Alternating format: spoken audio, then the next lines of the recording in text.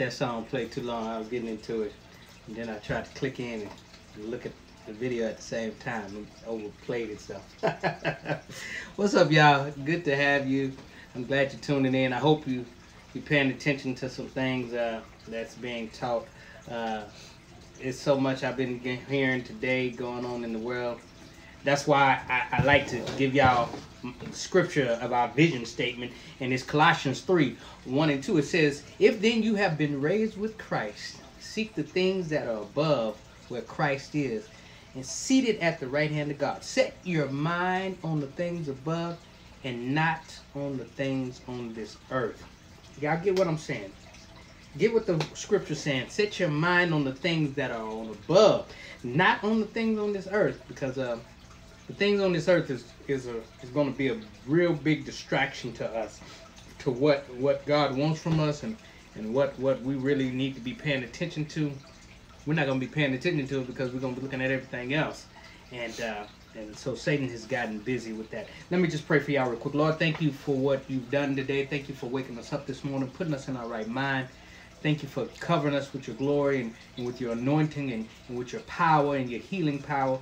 God, I ask that you cover all those who are working in the medical field in any way that they are. God, I ask that you cover them and keep them, God, and give them strength. And just bless us in this world as we try to live and make it along so we could see you one day. So we give you glory, honor, and praise in Jesus Christ's name. Amen. Amen. Listen, I'm not going to even hold y'all long. I'm going to go over what I went over on Sunday. And the title of my sermon is TNT. You're about to blow up the spot. Basically, when you're a threat, you become a target. And when you're a threat to Satan, that's when he starts targeting you, because he feels like you are a threat to everything that's going on around him. And it's the same thing with other people. When they feel like you are a threat, that's when you become a target. But to flip this TNT thing around, not only when you're a threat, you become a target, but it also means that you've been tested, and then you'll have a testimony. TNT. Let me tell you the scripture. It's Ephesians 6:13. It says, "Therefore, put on the full armor of God, so that when the day of evil comes, you may be able to stand your ground after you have done everything to stand." We all know that scripture, and we know, we hear it, and we say, "Oh, put on the full armor of God." And I'm not going to preach on that whole sermon. I have a sermon for that, putting on the full armor of God, the chest plate of righteousness, the helmet of salvation. Those things, but just put on the full armor of God, because you're going to be tested and tried. And right now, you have something in you that's going to be able to blow up the spot. And that's the Holy Spirit. It's TNT. And TNT really stands for trinitrotoluene. Trinitrotoluene is a high explosive formed from toluene and a substitution of nitro groups with 3 different hydrogen atoms that creates a bomb. Well, you have 3 different atoms inside of you, the Father, the Son, and the Holy Ghost, and you're about to blow up some stuff. Now, when I say you're going to blow up the spot, I ain't talking about the club. I said that Sunday. I don't want nobody to get confused about what we're going to blow up.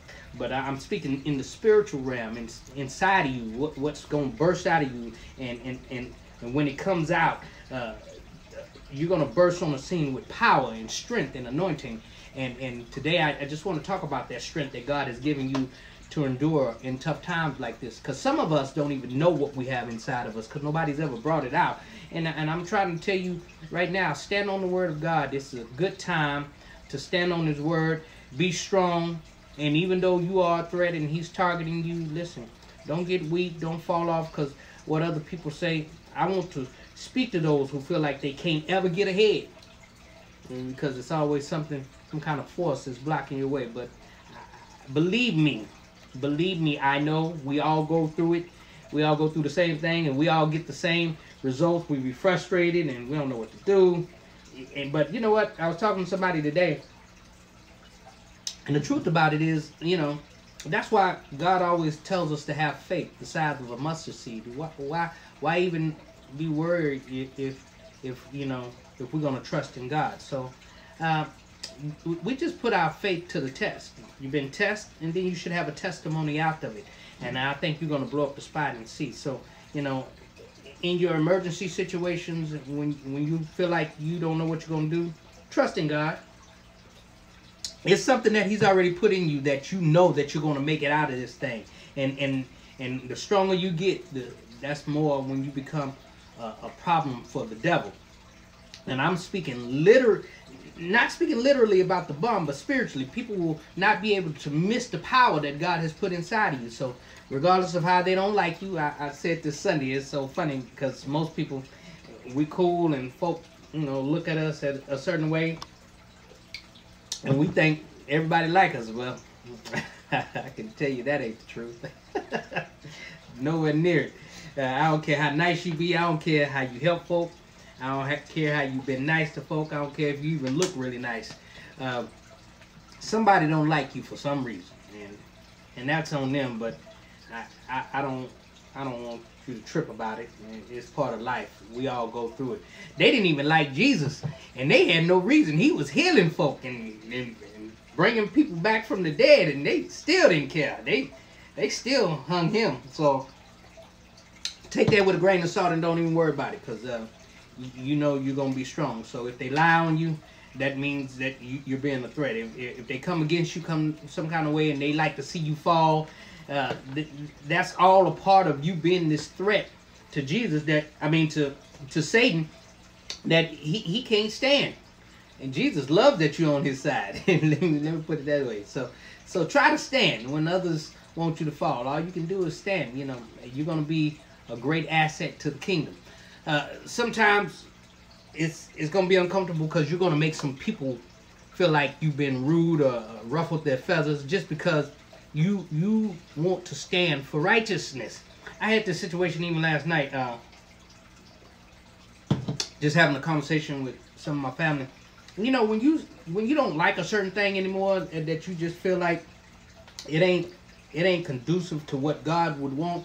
People get offended by that, and I don't think they I don't know. When you start changing, people start looking at you like you think you better, and that's not the case. It's just something that God has put inside of you that don't want you to sin no more. You don't want to be conformed anymore. You want to be transformed, and that's okay.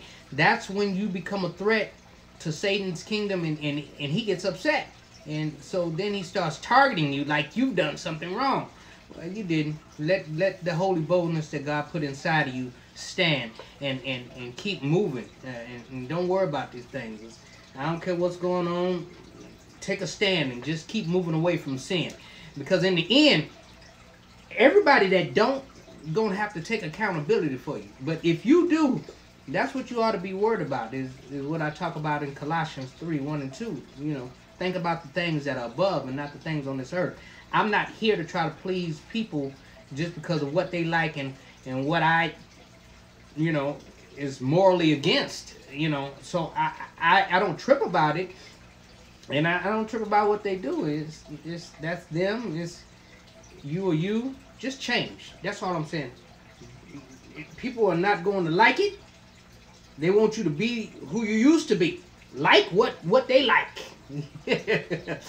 But I can keep telling you, don't be conformed. Be transformed. You stand when times get rough. You stand when people don't agree. You stand when times get hard. You stand when there's confusion. Everybody's not going to agree with you, and you're not going to agree with everybody, and that's fine. Everybody can have their own opinion, but try to stand for righteousness. That's all I can tell you. You're about to be a threat because you're blowing up the spot and turning lives around. And if they don't see it now, they will eventually see it. What you may say may offend them at the time, but sooner or later, they may come back and be like, you know what? You said something to me 3 years ago, and I thought about it, and you was right.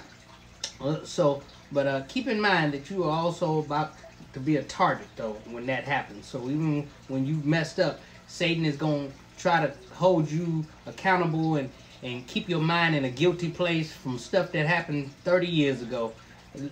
Listen, forgive yourself just like you forgive your brothers and sisters, and keep moving on, because God forgives us. That's what's so funny is He'll forgive us quicker, but people do not forgive that quick. You can do anything to them. That's what it said in Matthew 18:21-22. If you go to Matthew 18:21 and 22, it said, Then Peter came to him, which is Jesus, and said, Lord, how often shall my brother and sister sin against me and I forgive him? Up to 7 times? Jesus said to him, I do not say up to 7 times, but up to 70 times 7. I said, good God.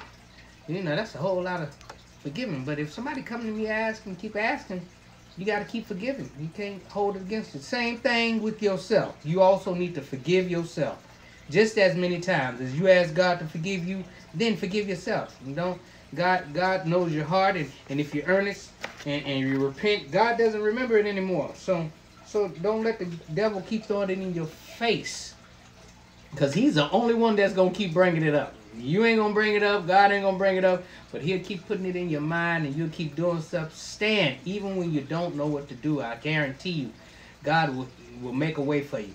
So the armor that you have around you makes you a walking bomb. I was talking about this. So even if your bomb goes off, it's not going to hurt you. But what's going to happen is it's going to blow up. And anything and everybody that's around you is going to see the Spirit of God all over you and what God has put inside of you. And when the bomb goes off, it's not to hurt anybody, but the blast is going to shoot out 7 spirits of God. That's the Spirit of God, the wisdom of God, understanding of God, the counsel with Him will come out of you, the might of God and the knowledge of God, and the fear of God, the reverence is going to come out, and people are going to see it. And then I was talking about what in 1 Corinthians 15 and 58 says, be steadfast, unmovable, always abounding in the work of the Lord. So you don't have to worry about your work being in vain. If you stand on God, you're about to blow up the spot. People are going to be shocked, and they ain't gonna know what to do. They don't know even how to take you, because they can't believe that you ain't like what you used to be. But they shouldn't either. So that's why you should stand. Don't fall in line with them, because I'm gonna tell you the truth. Right now, there's a lot of people with their mindset, they're going to be on their way to hell. And the sad thing is, don't get me wrong, they're going to have a chance to repent and make it.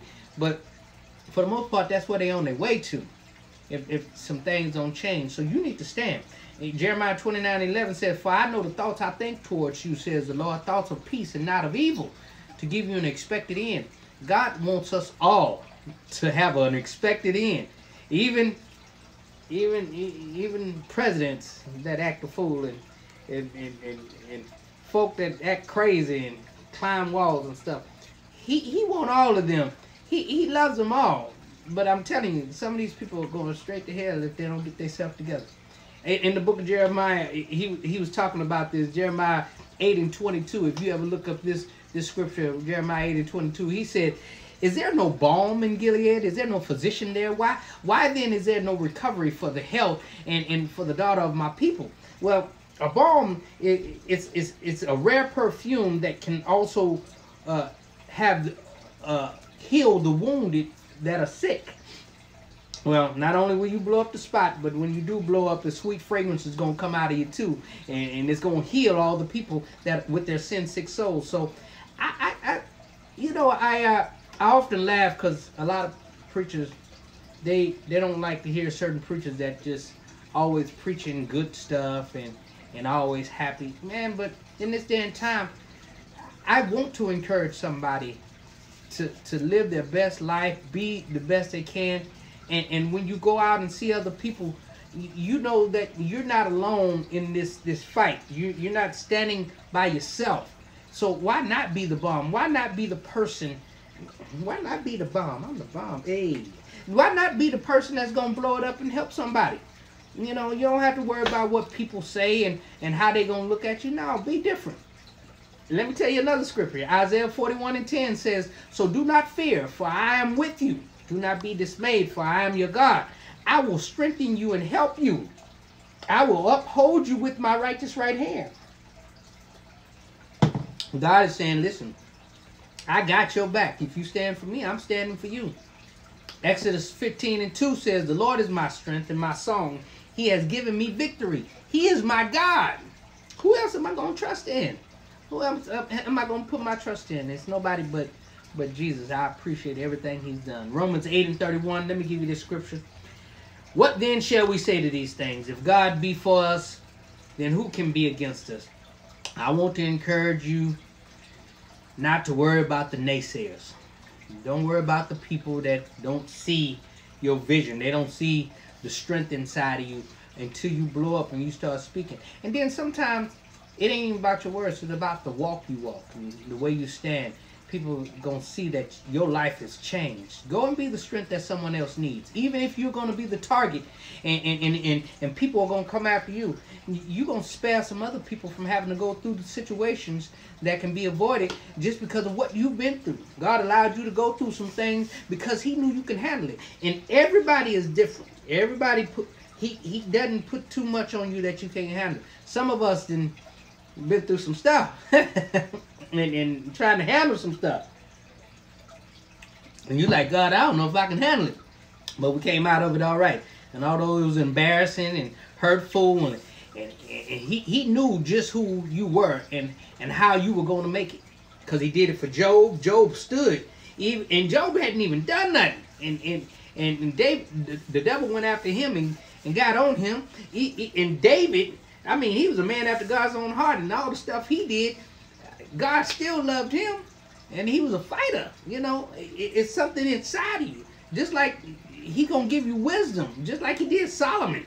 And some people say Socrates was the wisest man on the earth. The Bible was talking about Solomon, but then Socrates came. But listen, he wants to bless you, just like some of these people that's in the Bible, just like Ruth and Esther and Rachel. He wants to do that. You know, so go and be that TNT. Go and blow up the spot. Have a test and have a testimony. And when your testimony comes out, people going to see it. And then they'll know why you've been going through it so much. You've been a target because you've been a threat. Because you were able to overcome.